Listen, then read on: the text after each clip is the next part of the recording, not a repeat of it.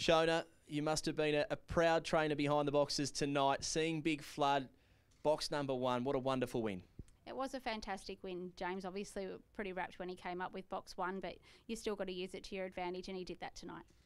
There's been a bit of a story behind Big Flood. He's had a very sparingly raced campaign. It's only his second run, as we heard from Jace earlier tonight, over the 500 metres. He showed great improvement. I thought his heat one was outstanding, and tonight was even better.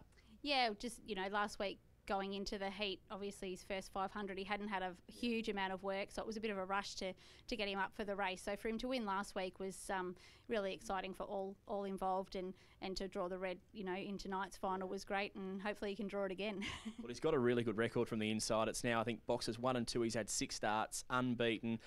You must have been really happy with the run home time, though. I think it was around 10.63, and for a greyhound's second run back over 500, that's a really strong run home. Yeah, look, he's just obviously improving each week, and his confidence is pretty high at the moment. He's done really well since he's come back from injury, so that's a huge thing with dogs, for their confidence to be up high, and his is definitely there. So just keep him rolling along, and get through the next couple of weeks till the final. Now, we're recording this interview just before the box draw happens. What box are you after with Big Flood? Is he well suited off the inside? He's got good records from the inside and also the outside.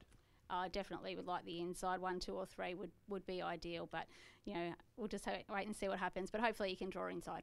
Well, good luck, Seona. Big Flood representing your kennel, and most importantly, representing the Big V. That's it. Thanks very much.